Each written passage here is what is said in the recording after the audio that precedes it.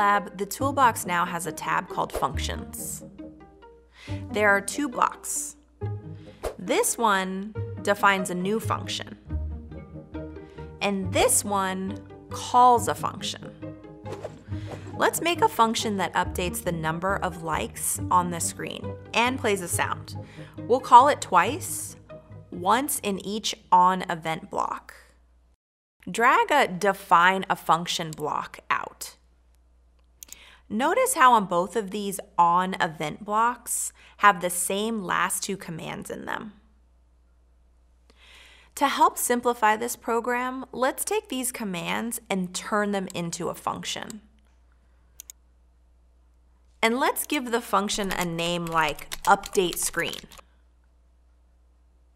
Now we can remove the repeated code from the rest of the program. Now click Run.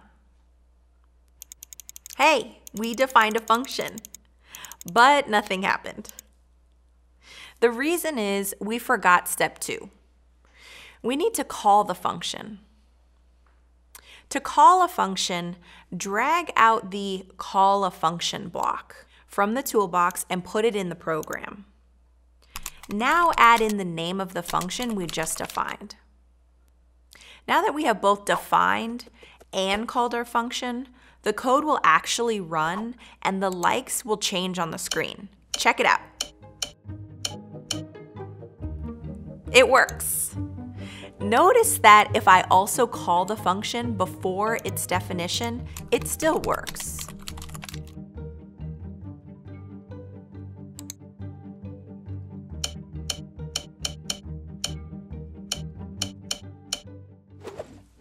Defining a function simply gives a name to a block of code, but it doesn't actually run it. The definition can be anywhere in your program. This means that your code can get messy and really hard to read. So we typically put our function definitions at the end of our programs to help keep things organized. You can also see why it's important to give your function a meaningful and descriptive name. If you call it something like do stuff, it'll be unclear what the function is supposed to do, and it makes it hard to use in your own code. Giving a function a meaningful name makes it much easier to understand what it does. Using functions like this in your program not only makes your code easier to understand it also makes it easier to fix problems or errors.